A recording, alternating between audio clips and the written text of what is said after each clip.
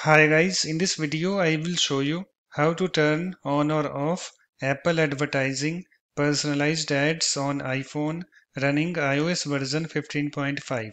So this is my iPhone device. So let us start. So first of all you have to open your settings app.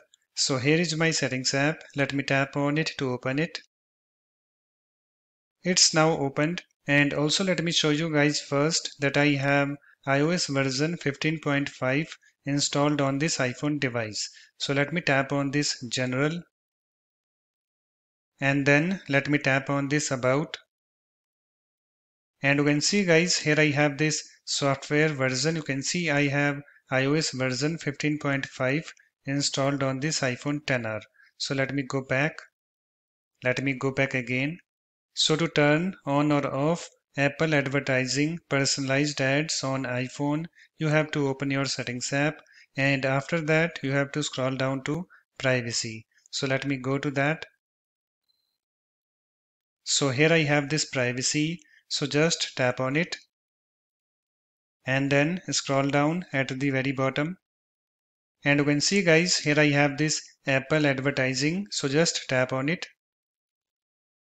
And I have this Apple advertising, this screen opened, and on this screen you can see here we have this personalized ads. Turning off personalized ads will limit Apple's ability to deliver relevant ads to you, but will not reduce the number of ads you receive. So to turn on Apple advertising personalized ads, you have to turn on this toggle button. So to turn on this toggle button, you have to tap on it so that this slider moves to the right. So let me show you. Let me tap on it. And you can see guys, Apple advertising personalized ads is now turned on.